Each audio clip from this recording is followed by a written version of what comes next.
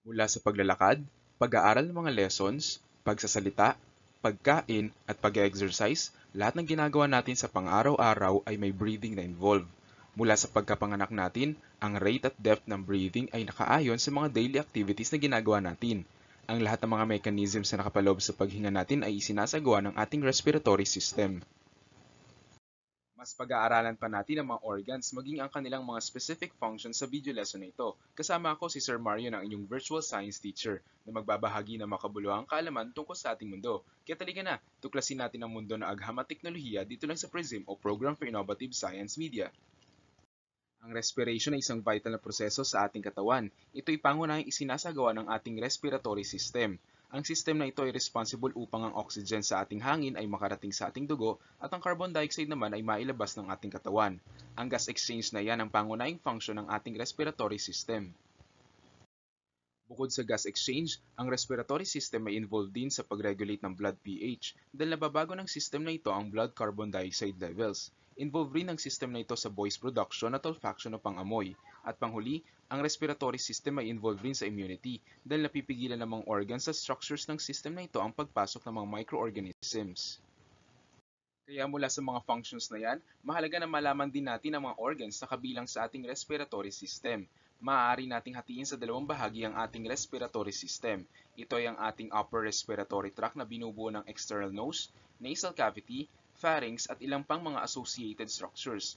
Ang lower respiratory tract naman ay binubuo ng larynx, trachea, bronchi at ang lungs o baga natin.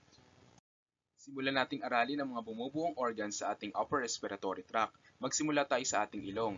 Ito ay binubuo ng external nose at ng ating nasal cavity. Sa ating external nose, pumapasok ang air na kung saan ito ay napapainitan at nayu-humidify sa ating nasal cavity. May mga buhok naman sa loob ng ating nasal cavity na humaharang sa mga dumi na pumapasok sa ating ilong.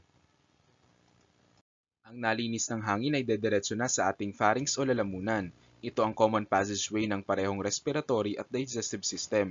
Dahil sa structure na ito dumadaan ang hangin mula sa ating nasal cavity at ng food at water naman mula sa ating bibig. Ito ang magdudugtong mula sa upper respiratory tract papunta sa ating larynx na bahagi naman ng lower respiratory tract.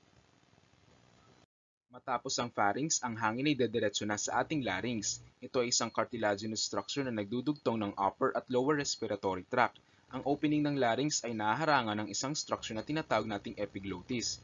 Ito ay nagsasara sa tuwing tayo ay lumulunok ng tubig o pagkain. Bukod pa riyan, ang larynx ay responsible din sa voice production. Ang mga vocal folds sa loob ng ating larynx ay nagbabibrate at gumagawa ng tunog sa tuwing dumadaan ang hangin sa structure na ito. Pagkatapos ng larynx, ang hangin ay dediretso na sa ating trachea na binubuo ng mga C-shape na mga cartilages. Ang lining ng ating trachea ay binubuo ng mga cells na may mga cilia at goblet cells.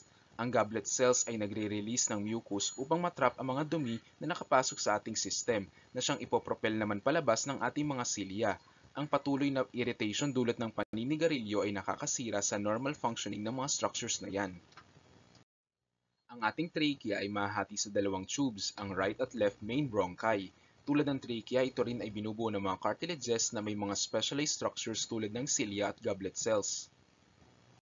Ang daanan ng hangin sa loob ng dalawang baga natin ay magde-decrease ang size. Ang main bronchi ay magbabranch sa mas maliliit pa mga passageway hanggang sa mabuo natin ang mga pinakapinong daanan ng hangin na tinatawag nating mga bronchioles. Sa dulo ng ating mga bronchioles matatagpuan ang mga grape-like structures na tinatawag nating alveoli. Ang alveoli o air sacs ay may maninipis na respiratory membrane na nakakatulong upang maisagawa ang gas exchange sa pagitan ng ating dugo at ng ating respiratory system.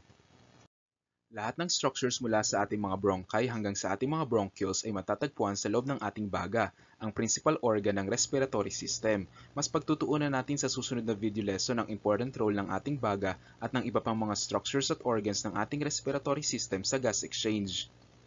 Bilang review, mahalaga na malaman natin na ang respiratory system ay responsible sa gas exchange, regulation ng blood pH, voice production, olfaction, at immunity. Ang ating respiratory system ay mahati sa dalawang bahagi, ang upper at lower respiratory tract. Ang upper respiratory tract ay binubuo ng nose, nasal cavity at pharynx na responsible sa paglilinis ng air na pumapasok sa ating respiratory system. At ang lower respiratory tract naman ay binubuo ng larynx, trachea, bronchi at lungs na responsible naman sa gas exchange. Muli, Ako nga pala si Sir Marian, ang inyong virtual science teacher, at samahan niyo ako muli sa